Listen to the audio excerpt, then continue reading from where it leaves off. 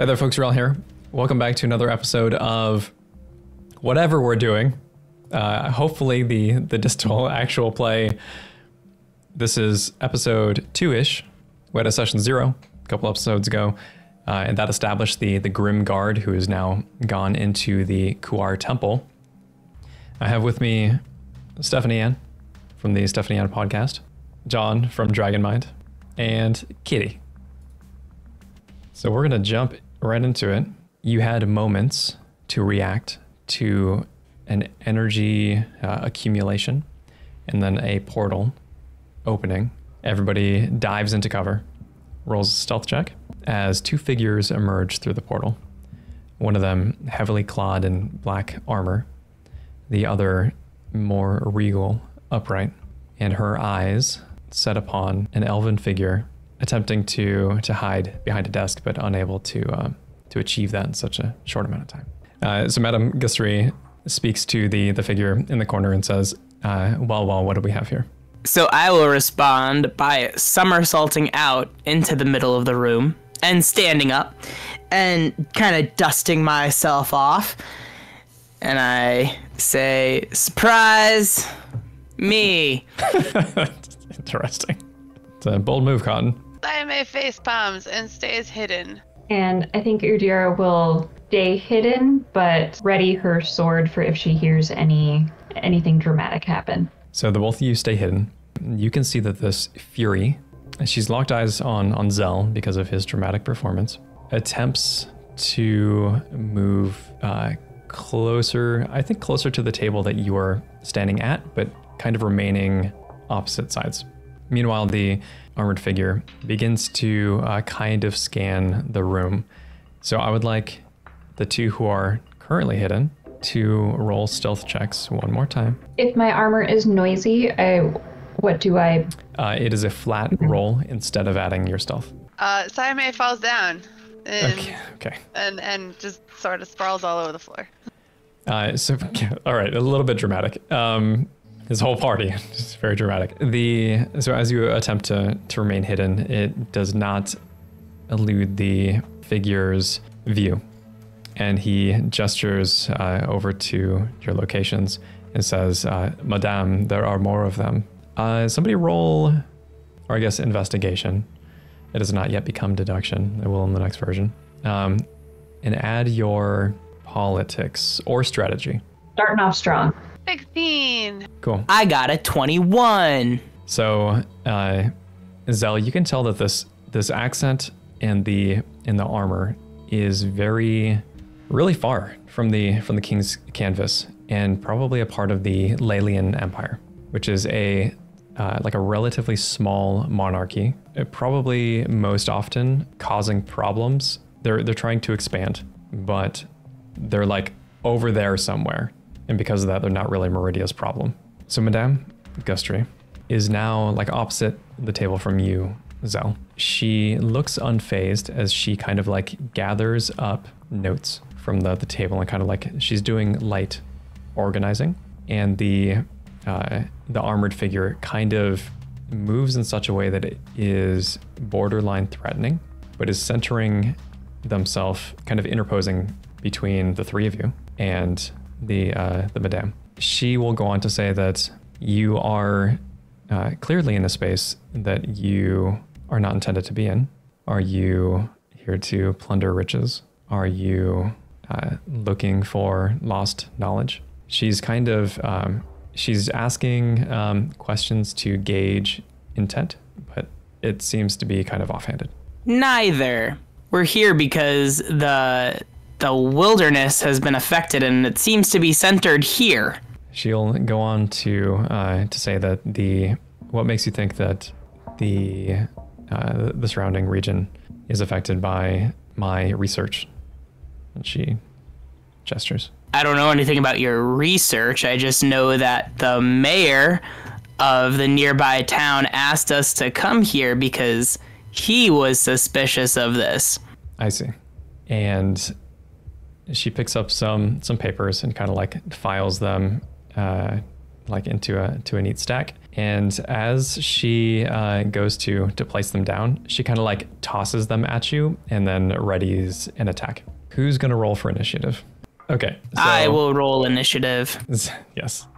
Let's have Zell roll initiative. Everybody switch over to the tactical map. So this map, I'll let you know, is massive, which is not really conducive to a small scale fight. Like there will be a lot of places to move and you won't really need to. So all the tokens are out. Zell, you're going to be given the first go. What would you like to do? So I'm going to run around the pillar. Is that a pillar or is it a desk? So these are, we're going to say that these are tables, just with a bunch of notes on them. Okay, so I'm gonna run circularly around the table. So I'm going to her right side, and I'm gonna make my 2 attacks with my dagger and my athame. I don't think I get. Oh, I can use my reaction to do a dagger twist on one of them if they hit, right? That's correct. Yep. Does a 14 hit? Yes. All right, so, and I would add my dexterity modifier to it. That's correct. To the damage, yeah. Okay, so it's going to be 2d4 plus dex mod. So you're burning your reaction to dagger twist. Cool. Oh, and just so that we all remember, you all have 1 willpower, which you can burn to increase your chance to hit or avoid the negative effects of a spell. Okay, so I deal 11 backstab damage. So the dagger misses, but it gets her to flinch enough that I can kind of scoop in toward right underneath her floating rib with the athame. And then as it goes in, I twist at the last second to kind of try to take a chunk out. She is immediately very, very injured. She's immediately like judging all the possibilities and looking kind of like a scared animal. Can I threaten? Can I basically use her as a hostage to get the knight to back down? I mean, you can maybe try to roll influence and to see where you end up, but you don't necessarily know their relationship either. I rolled a 5, but I'm gonna act like I rolled a 20. All right. So, Madame Gustry, it's her turn. She's going to immediately disengage from you, which is 15 feet of movement that she's consuming. So 5, 10, 15. Starts heading back up to the portal area, and here's what's going to happen. She's going to cast Lightning Link on you, spell attack, and she's going to aim for a metallic surface nearby, and then try to get you in the blast as well. So Lightning Link or a lick? Link, though. Oh, okay. I like Link. That sounds much more appropriate to our current situation. I did not think about that application of this spell. I thought of it in terms of like, oh, I could hit 2 people at the same time, like a mini AoE. But that's pretty cool. So basically, you can almost guarantee your hit on one person by hitting a metal object, because it has 8 defense. Right. Any metal object has 8 defense, so that gives you like a really high that's a sneaky cool spell. I like it. So 8 damage lightning to you, Zell. So would willpower do something? No, not for a spell attack. Oh, okay. Is it to add to a saving throw? That's right. Cool. All right. Well, I take 8 damage and I go. Okay. It's up to either Sayame or Udira. Okay, so I'll go next. Seeing that she is hurt, Sayame is going to say that it does not have to be this way. We came here looking for answers, not for a fight. Roll your influence. Lightning Link, the useful witch bolt. Thank you. She ain't dead, is she? What? Not dead, right? Who? She's not like an undead creature. Oh, no. All right, because I have no influence unless I can use a bone rattle to be able to use something else. So look at that. I got a 17 straight roll. Yeah, so even though you're calling out, she did just get stabbed, and then also she was the aggressor. She started it, yeah. Exactly, she started it. She kind of stumbles backwards and puts up her hand as if she's maybe calling for something, but then is doubled over in pain as blood gushes out of her side. What else would you like to do with your turn? So she doesn't respond to me? She responds by bleeding all over the steps. All right. right. Okay, so talking is a free action? Yeah. Can I say, like, we don't want you to die? We can figure this out? You can say that, sure. And I'll just sit on the 17 roll. Influence is not mind control. You don't know her intentions. And like you said, she started it. With that knowledge, what would you like to Okay, do? well, can I look at Edvergerger and ask him if this is worth dying over? You can see that he is going to attempt to defend Madame Gustry. Okay, do I get the sense that there's like no way to stop this fight? Like that we have to fight them? So you're probably gonna have to fight them. I mean, them attempting to kill Zell immediately is probably a good indication of that. At the same time, you can, if you wanted to, do non-lethal damage. It just can't be with the spell. All right, so I'm gonna attempt to atrophy defense. So that is a DC 12 wisdom or int check. Boo. All right, so the decision I'm stuck with here is like my only distance thing that I can do is lightning link, but I can only hit one. I can only hit him. There's nothing near him unless I have something in my pocket, like a coin that I could like throw out and have that count as a metal object. That sounds so awesome to do. Can I do that? I don't think the Sayame would probably. It doesn't seem like she'd be in that vein, but I will say that. Why wouldn't she have money? Everybody carries some money with them. So, okay, do I have any kind of metal object on me? I have. Yeah, I'm just saying that you're not that cool. Yeah, that's what it comes down to. Zell is cool. I can totally see him doing that. So I may probably not. I will say that. Why? Okay, I have a med kit. Is there something? Is there like a scalpel I can pull out or something metal? So in the floor. Why am I not that cool? I think you're confusing our characters and our persons. Okay. So in the floor, there's like metal filament that runs throughout. This is a very decorated chamber. Feel free to latch onto that. Mad that I'm not cool enough to do it my way. Well, maybe this could be a redemption story, and then you could become cool by the end of it.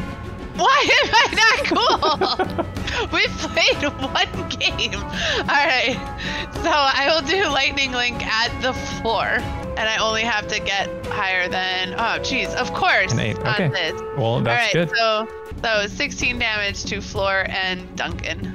So I'll say right out the gate that this is so much damage. Can a chunk fly out of the floor and hit him in the head? Doesn't have to do extra damage, just for good measure. No, that's illegal, unfortunately. Why? Yeah, see, if you were cooler though, that's cool. Oh my god. Okay, we'll work on it. As you electrocute. That's two cool things that she wanted to do in a row. I think you're making it so that I can't be cool. I'm gonna be that GM that's just pigeonholing you into. Okay, so as you electrocute this dude, screams like vibrate out from the poor creature. I'm feeling just very sorry for these folks. I started it. Yeah, they started it, and I did everything know. I could to talk them both out of it. This dude could be an innocent bystander. No, he's not. He hasn't done anything yet, is all I'm saying. You specifically told me he looked like he was gonna defend her, and she's being overly aggressive. I tried everything I could to get them to like just talk for 30 seconds. Yeah, don't pick fights you can't win. Well, it's the lesson they're gonna be learning. It is up to Edverig. Just really quick. So, for the purposes of this is a teaching thing, if you want to leave this in or not. So the atrophy defense was a technique, and then the lightning link was an action. So that was like my bonus action. They were both level 1s though, so that took 2 of my 3 spell slots. Right, because you were all charged up from the first one. Yeah, I was all juiced up because we killed stuff. Yeah, so that's another note too, is that the ferryman would only start with 1 spell normally if this were like the first fight that you're going into. So. Yeah, so it's almost, as the ferryman class, you almost have a benefit of there being, like, I was kind of hoping she would bring out a couple of squishy minions that I could kill, because I get stronger the more squishy things there are for us to take out, because I don't even have to be the one to kill it. Ferryman, the useful warlock. There you go. Edverig is going to, Edverig has like a big metal mace. He is going to raise it up in the air. And Zell, you feel this like solar sort of impact accumulating above, and then it slams into the ground nearby. Does a 13 hit? Oh, yes, it does. Okay, cool. So it's 1d6 solar damage, but you see that this there's like a faint aura that lines within, technically, 5 feet of him. He's going to call out to Madame to bask in his light, which is a weird thing to say, but also he's not from around here. So, Udira. Can I use my action to continue, like to dash, Yes. basically? Yep. And then I will use my technique to imbue my sword with ice. Cool. Back up to Madame Tree. Madame is going to raise their hand, and you feel a thrum of arcane buildup. As the energy builds up from inside this place, familiar to the sound and vibration that you're feeling moving through this temple, and the portal behind her begins to open. I think she's going to take the risk, but she's going to end her turn. They're right next to Edverig, and she gains 1d4 healing 4. Awesome. Don't think that'll help against you murderers, but it is now back up to Zell. So I am going to, all right, so circle strafe, because there's no flanking, what does that do again? So since you started your turn within 5 feet of Edverig, you would be obscured to them. All right, with that in mind, I'm still gonna take my first stab at the madam to see what happens. Reaction to dagger twist on her, so that'd be 7 damage. Bleeding profusely. She not dead yet, right? Okay, so she would have been dead, but is hanging on. All right, I'll use my second attack against her then. Okay. And I'm gonna use my willpower die because I can add to it, right? Yes. Please roll a 1. So that misses. It's back up to Sayame. Just to remind me before Sayame goes, last time we ended up with 2 willpower die. How did we get the second one? Is it when a creature dies? That's right. Burn my last spell slot because I'm still out of range to do anything else. And lightning link both of them. Okay. By both you mean? Madam and yeah, Gus and Duncan. He really wants you to kill me. Don't you know Zell's the big bad? How have you not figured it out in this past 1 episode? Okay, you do. I mean, if you really want to roll the dice, you do have willpower to burn. Wow. Well, what is your? Sorry, before you do that, what is your willpower die? An 8. It's an 8, right? So Okay. yeah, so I'd have to get a 7 or an 8 to hit her at That's least, right? Because you said it's an 11. That's correct. But all right. Well, I'm useless. All right, my turn's done. Okay. Well, I would say not useless. That was a good effort. My butt is puckered the entire time.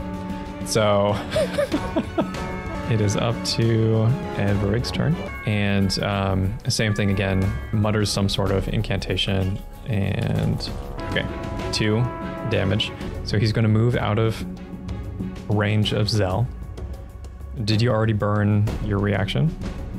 Yeah, on the dagger twist. Okay.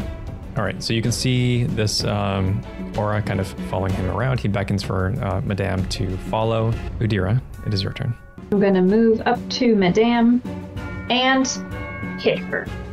Please no. I'm gonna use my willpower. A total of 8 plus 2. Does 10 hit? It does not. No, barely does not. She's holding strong. Oh, is it? It's up to the Madame's turn. Portal opens at the top of this round. She is in. Isn't it John's turn?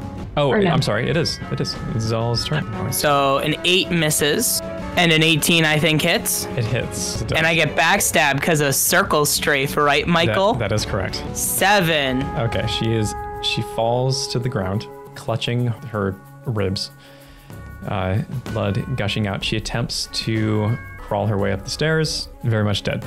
So all that's left is Edverig. So I you want to do Necrotic Lash as a reaction and hit that guy. Good call, we always forget about it. Is that something that triggers when like a creature dies within a certain radius?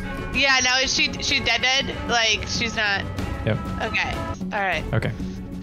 So would have been cool. it would have been cool. So just for the viewership, when a creature dies, a ferryman can like cause its soul energy that's leaving it to lash out in just a fit of rage.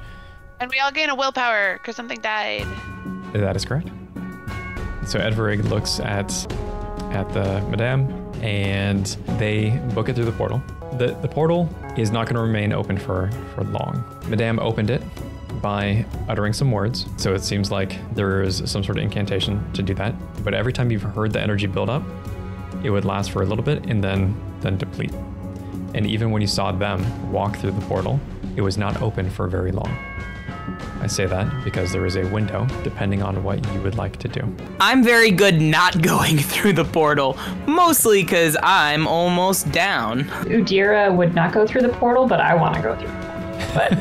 But What are we doing if we're not going through the portal? So we just had a small conversation off screen talking about rules that are getting updated in the next version, and because it affects how healing works.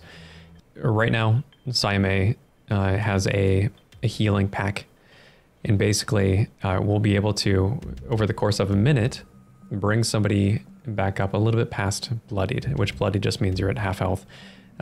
Zell's concern is that, hey, I'm dying. Why plunge headfirst into this portal that who knows where we go or and what it does? Who's going to be on the other side? So with that being the case, to set the scene again, portal opens. You know that it's only open for a limited amount of time. I will say that if you wanted to reopen the portal, there might be ways to do that. If it were to close, you heard the incantation that that Madame Gustry muttered. Whether or not you can repeat it is something that we can talk about later. And then I'm sure there's a bunch of just information lying around that you could potentially sift through. You know that as you entered this place, she was not expecting other people to be here.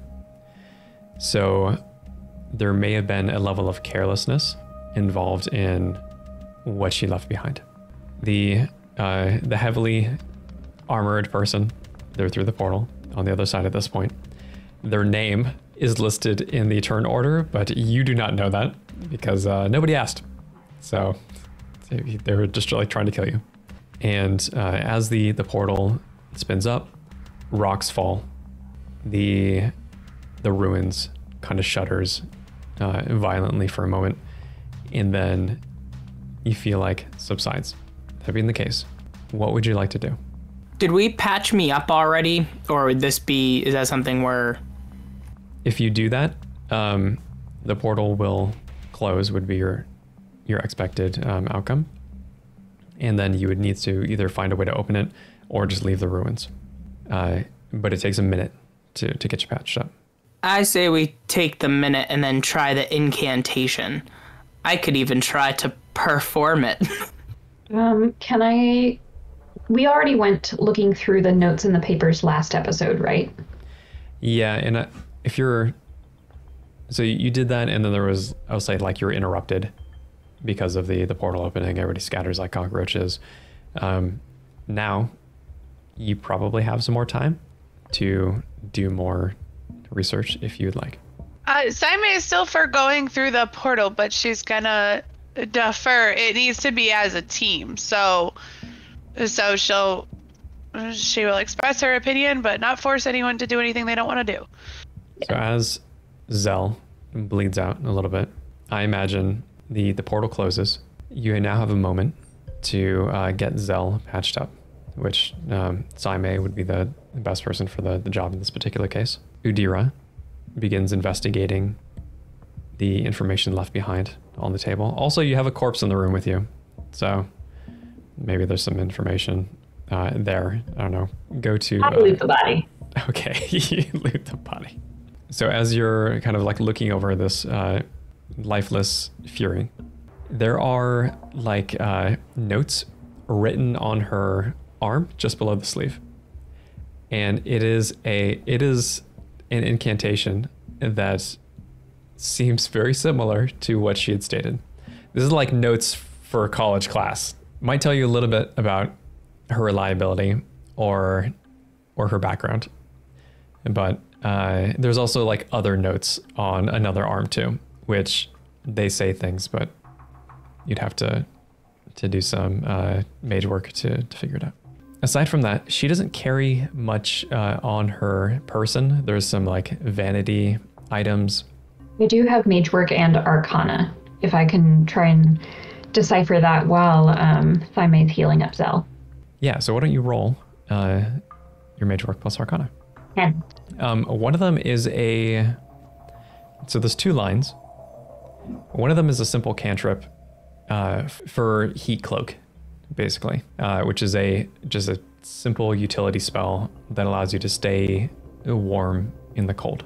The other, you don't get a sense of what it is. I would let them know that maybe the portal goes to somewhere cold because of this cantrip she has written on her arm, but that we possibly have the incantation to open it again. I can cast Heat Cloak. Is that only on me? I'm pretty sure you can put that on somebody that you can touch. But I can only have one going at a time, right? That's right. Yep. I'm going to put it on me. Okay. If you were to spend some time looking through the books, there's very specific information about this particular region, and then also books kind of like about undying spirit energy, kind of in general.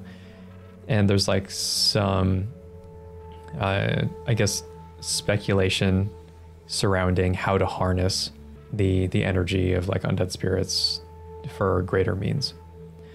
And putting that together, you kind of figure like that was probably the thesis that she was operating on when attempting to create a portal here.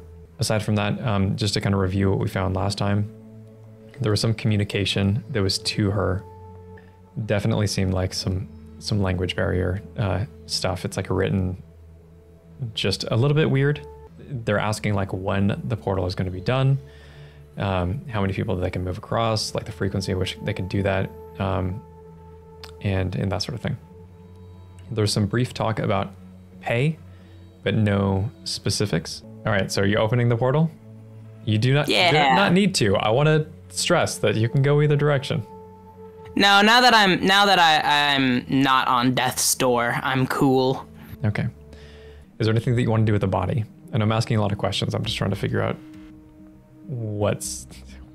how things lay. While they're going through stuff, Sayame will prepare the body for its trip to whatever comes next. Okay. That's like her thing. Cool. She respects the dead, no matter how they got there. Who is going to open the portal? I can try, because I saw the incantation written on her arm, but if anyone else also wants to try, that's fine. Would this be like an Obscura thing? You can use whoever has the highest arcana, and I'll give you... Actually, all 3 of you are kind of spellcasters, aren't you? All 3 of you can roll mage work and then add arcana. Can I add Obscura? I will say for this particular construct, no. However, let's just add whoever has the highest arcana, because you all have the incantation. All the notes are there. Wait, so are we all rolling, or is the highest? You're all gonna roll. Just to make sure, I want to give you every chance possible to make sure you can open this portal without actually letting you open the portal. Does everybody feel good about what they rolled? Yeah. I don't like that question. There we go. Yeah, so you all kind of spend time. Do we hold hands and say it all together? You cast the incantation and use the brief moment. Zell, hold my hand. The brief moment to grow just a little bit closer as a group. Zell's in the middle, obviously, and then the 2 on the outside. Okay, portal opens. Energy spins up. You feel the walls of this ruins shudder, and you are ready to step through. Udira, you take your first steps onto creaky floorboards. The temperature here hits you. It's a brisk cold, but you are Ulstadr and are wholly unaffected by temperature extremes. However, This is not an extreme temperature. This is just winter, it seems like. You find yourself inside of what looks to be a mostly destroyed, dilapidated chapel. Light filters through the windows, and snowflakes filter through the boards above. You exit through a portal that is of the same make as the one that you went through. This seems like it was an area at some point, very similar to the place that you just came from. An area of hopefully resting dead. This chapel has long been abandoned. There are like chairs and desks and vanity items that are kind of concealed in a warm little bubble on the other side of the room. Writing utensils, implements, and that sort of thing. The door to this chapel, wind enters and kind of blows some of the snow inside. And you are alone. There's nobody here. But you can tell that the Furie had been going back and forth, either to continue preparations or ensure that her creation worked. It's hard to tell which was the first portal. That being said, you are on the other side of this portal. There's no sign of the heavy armored figure that was here. What would you like to do? Are there tracks? So you walk outside and you look around, and there are very clear horse tracks in the snow. And they kind of lead off into a forest that is dense. It looked like it took a journey to get here. Looking around, there's 3 sets of these tracks. They probably weren't here for that long. There aren't like spots where the horses would be set up, you know, or stabled, or you don't see any like spots where, do horses lay down? I think they lay down. You don't see any spots in the snow that would have been carved out. You just see hoof prints leading away. No boot prints? I'll say the boot prints, yes, to just outside, and then gets on a horse, leaves. But a few horses. Is there anything else that you would like to do while you're here? Actually, what is even the, I guess, the intention of your stay at this point? You know that some people were here. Don't really know their motivations necessarily, just that they were intent on making sure this portal was set up based on the correspondence that you saw over the other place. Do we recognize the landscape at all? Like, is this another country, or would this be another plane? So it seems very much in the distal plane. You don't see anything that would kind of like, oh, that's way more strange than it should be. You do not recognize the terrain around you, but you have this feeling on the inside of your body that you've moved quite some distance. And that may be just because of however the portal treats the people who pass through it. But you have a sense, some sort of like innate sense that you are very far from home. Is there any wildlife around that we can, like, are we hearing birds or seeing squirrels or anything? No. Nope. Nothing alive? No, and it is strange that you see nothing, hear nothing, and also reminiscent of how it was in the other place. Now, you mentioned from a politics check that we did earlier that the armor worn by the person escorting Madam G, that that was from like an upstart imperial country, right? Would this terrain suggest that it's consistent with where that empire is geographically? I would say yes. Well, Zell has a theory, because I'm the Velma of the group. They're setting up portals so that they can easily move siege troops into areas in order to blitzkrieg other nations and take them over quite easily. And that may certainly be the case. And with that knowledge, what do you feel that the Grim Guard would do in this particular situation? And just to kind of set the stage for everybody back at home, this is not intended to be a heroic fantasy like D&D. Like, there are repercussions, and we are kind of like leaning to the side of, yeah, your characters are competent adventurers. They also have their own motivations for the things that they are trying to achieve as an organization, the things that they're trying to achieve as individuals. And if you saw from the last fight, you know, death is a possibility. Can we test and make sure we can open this portal again from the other side with the same incantation? Sure. You hold hands. You attempt to open the portal, and it does not. You know you're doing things right. At least you think you're doing things right. It does not open.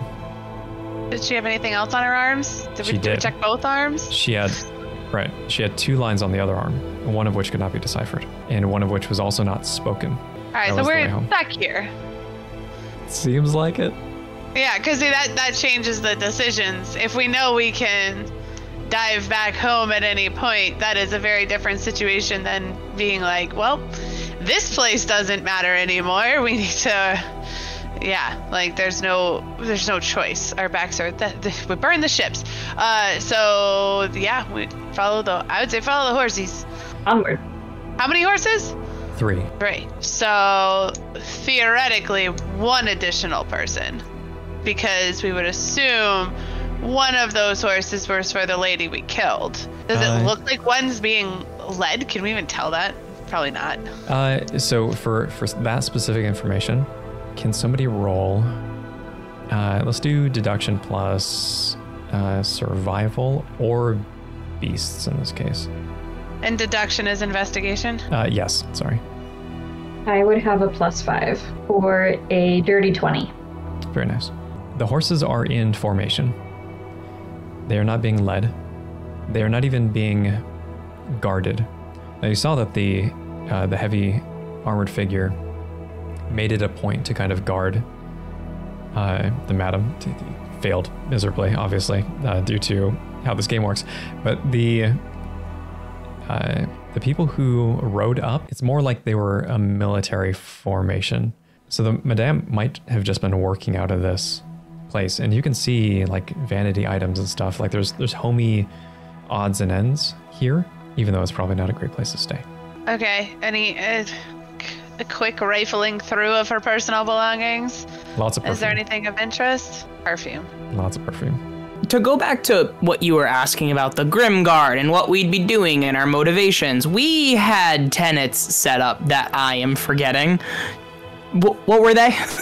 So one of them was you don't leave anybody behind. The other is, well, depending on if you were going with some of the things that were suggested, it's that you don't let anybody stand in your way. I think that one was only half joking. You're definitely called in when others can't accomplish the tasks. You know, you defy the odds, which is in line with, you know, them sending an adventuring party and needing some expert support. Yeah, so I wouldn't be wanting to necessarily follow up on this out of any altruistic intention, but I do have a reputation to uphold, and I'm not gonna leave a job half done because I'm a professional. Yeah, you also know that she was probably, based on the correspondence, she was either awaiting pay or that the people who were sent out here were making sure that she got the work done. Is there any indication that she was a prisoner? No. I say follow horses. So as you set off into the unknown, you are on foot. You would travel for quite some time, following these tracks. Eventually it's going to get to the point, just based on the snowfall, where you probably lose them. At least a single night passes where you are looking to make camp. What time was it when we started? Like midday. Okay, so we're far away from this shelter. Yeah. Like there's no backtracking to stay in this thing overnight. We've gone too far. Yeah. Like you're going into the wilderness and you keep moving and heading hopefully towards civilization in some respect. And there's nothing. There's no other shelters or even abandoned buildings or anything. Not that you've seen along the way. Very dense forest up until this point. Like it took no time, animals. And no animals to start. Eventually the animals start coming back. Rather, you move far enough away from what would be the disturbance in that area to where you can start hearing birds, start seeing, the odd rodent, the vermin, jumping through the trees. Is it probable that the animals in the place that we got hired from fled just because of the portal's ambient energy? Absolutely. I just want to know if we're hungry. So as you settle down for the night, we're going to find you all a reprieve of some sort. How do you create that peace from a weary day? You know that there's going to be more travel to be had. Sayame says that she'll hunt for breakfast in the morning. I have a pretty high survival, so I think I would build a good shelter, laying down branches and anything bushy I can to lift us off the ground to keep it a little warmer. And I can create a fire by just imbuing my weapon, catching fire to something. So we're at least warm and have shelter, maybe. Do we have rations on us? Yeah, well, actually. We gave them to the bear. Gave them to the bear. I totally forgot about that. I was wondering what you're angling at. It's unusual to be that interested in whether or not you can eat. I'm sure you can do some hunting now that there are animals. Well, so if Udira is setting up shelter, I have a +1 to survival. Would it be a roll to forage? No, this is more of like we'll call this a narrative moment, where what I would like to know is just how you're kind of banding together in this group to create camp, to find shelter, and just have safety, knowing that you have more travel left to go in the days to come. Taking time to reminisce, or to analyze or to study, that all qualifies. This is more of a moment to just like meditate on the past day than it is to mechanically survive. Because that I assume you can do. You're all adventurers. Life is only hard if you are fighting things, or causing problems. Okay, can I let the other two know what I know about the Empire whose name I forgot as John, but Zell would know? Yeah, so that Lalian Empire. Yeah, do I know, or does Zell know who the Emperor is? I'll say no. You know what the religion is, though? They are an offshoot of, so like Wensian religion is like just the human sort of religion. There's many gods in that particular pantheon, but this is like it's Ceresian. They place more emphasis on Sarasil, who is the goddess of omens, than they do on Wentz. Wait, have you told us why this information matters yet? It doesn't even need to matter beyond just the context of what you're walking into and the place that you know. Oh, the Wentsian religion is so Wentz is the god of fortune or misfortune, and Sarasil is the goddess of omens. There's a bunch of gods in that pantheon, and the Wentsian religion's like, I'm sure there's a bunch of offshoots of it, but it's more intended to kind of like give you a little bit of insight into how they view the world. So a little bit of a calmer place to end this particular session, but I think as we look to the days of travel to follow, that's where we'll pick it up. Thank you very much for hanging out and watching this party brutally murder what is very obviously an innocent bystander. And we'll see what else they decide to do and who they decide to brutalize needlessly on the next episode. Thank you very much, folks. You're all signing off. He's not innocent.